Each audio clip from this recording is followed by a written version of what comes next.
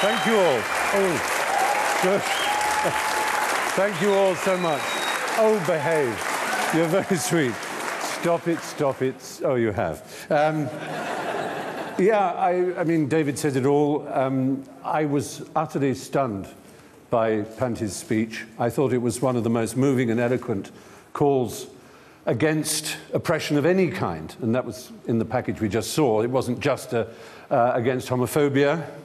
It was against all kinds of oppression for all kinds of people, and it was like any great speech. It was suppressed rage, which was utterly controlled and as rhetorically perfect as a speech can be, and a model of its kind. And when they asked me to present this award, I said I'd be happy. I'd swim across the Irish Sea to do it. There are not many occasions when one is as touched by something. It's a remarkable thing that she did. And I think it's important for Rory Panti that everything she does is kind of addressed to the sort of person who is in County Mayo, or in my case, I feel the same thing in Norfolk, in deepest rural parts of the world, where it isn't so easy to be yourself. And being yourself is what it's all about. My great Irish hero put it, as always, better than anybody else. Oscar Wilde said, "You have to be yourself because everyone else is already taken." And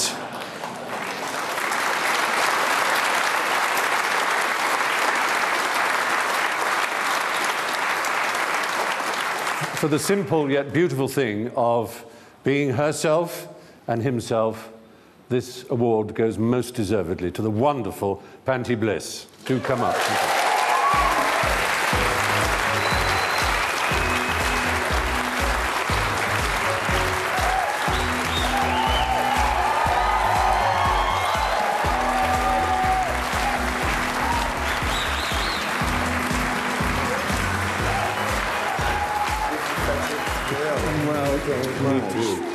Congratulations.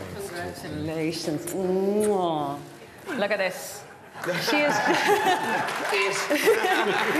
She has just come here. You've just run off the stage at the Project Arts Theatre and come here and just made the most glamorous entrance of the entire evening. If I wasn't so annoyed, I'd probably hate you a little bit right now. Well, you're making me feel giant and huge and ungainly. Swings and roundabouts, Matthew, swings and roundabouts. What does this award mean to you? Sorry, can I just say, oh my God, Stephen Fry! Your hero! I just had to get that out first. Naturally. What does this award mean to you? It actually makes me feel a little guilty because, you know, I just kind of feel like I get all the attention because I'm the prettiest, but there are so many other people who do what I've been doing. They've been doing for longer and better, and they slog away in boring offices. You know, the people at the Gay and Lesbian Equality Network, or Marriage Equality, or the Gay and, you know, Lesbian Gay Federation. All of those people have been doing it for years and years and years, and they got us to the point where a drag queen was allowed to get up on the stage of the Abbey and make a speech. You know, so I kind of feel like that this isn't really for me, but I'm taking it anyway. And I'll also say that, you know, when I was a kid in Ballinrobe, County Mayo, if I had... That's all my family there. If I had seen somebody like me getting a People of the Year award on RTE, it would have meant the world to me. Yeah. And so, in that sense, I'm really thrilled to get this, because I know there are 13-year-old Rorys out there watching the television in Roscommon or wherever you are, and it gets better. So for that reason, I'm thrilled about it. Thank you. It's lovely. Panti's being very, I think, modest, because yes, she did stand on the shoulders of giants, and that's saying something, you know, to make the address that she made. But she put it so well, as you said, that suppressed righteous rage.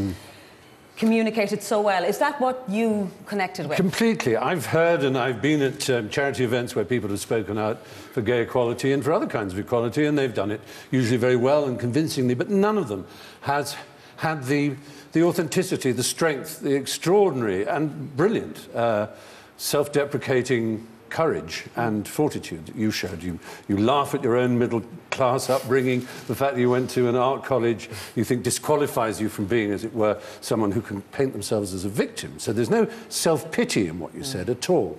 And there's nothing that puts people off more than self-pity.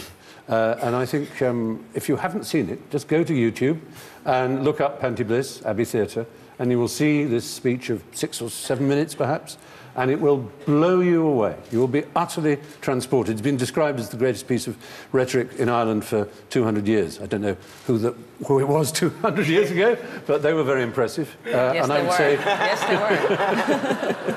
they were. it was probably someone supporting the French Revolution or something. Stephen, very well said, and thank you so much for joining us tonight to make this award. I know you really, really wanted to be here. That's such an honour to have Stephen do that. That was amazing. Ladies and gentlemen, Panti Bliss, winner of the People of the Year award this evening.